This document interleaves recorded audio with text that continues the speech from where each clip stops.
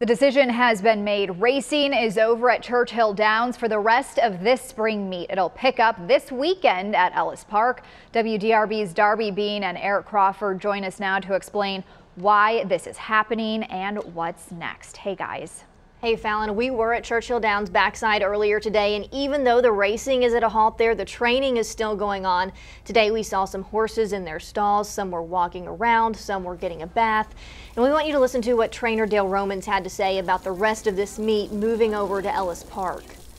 Well, I think everybody's a little bit down. You know, this is the crown jewel meet of Kentucky, and for us to have to cut it short it's something I never thought I would see in my life.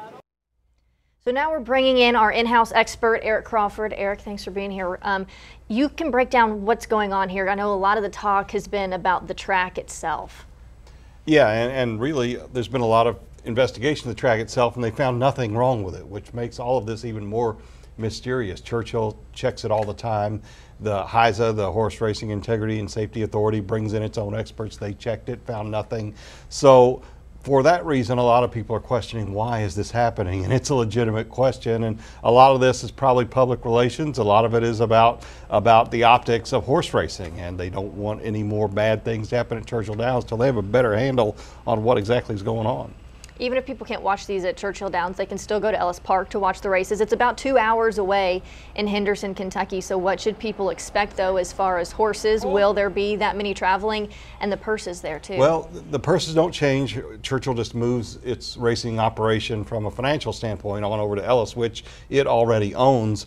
But there is a question of how many horses, what kind of field sizes are we going to have?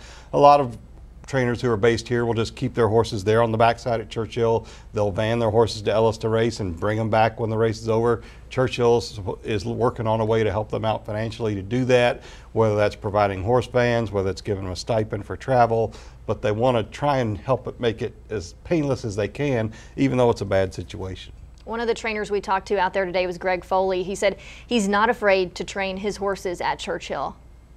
As far as running at Ellis, that's fine, but at this time of year, this is racing time at Churchill. You know, you'd sure love to be right here and walk your horses out of your barn and run them over at, you know, a few hundred yards away. But, you know, we got to do what we got to do.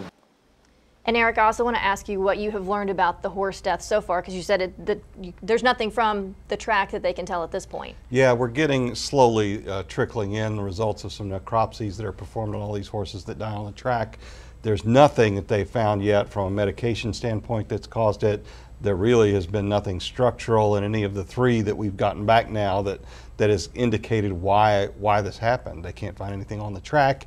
We'll keep looking. We'll get all 12 and take a look at them, but a lot of people are looking a lot smarter than I am, and they've found nothing just yet. Well, 12 horse deaths in about 30 days out there at Churchill Downs. I know you've been following this. We'll continue to follow this and bring you the latest. So thank you, Eric. Thanks. Thanks to both Eric and Darby for that interview.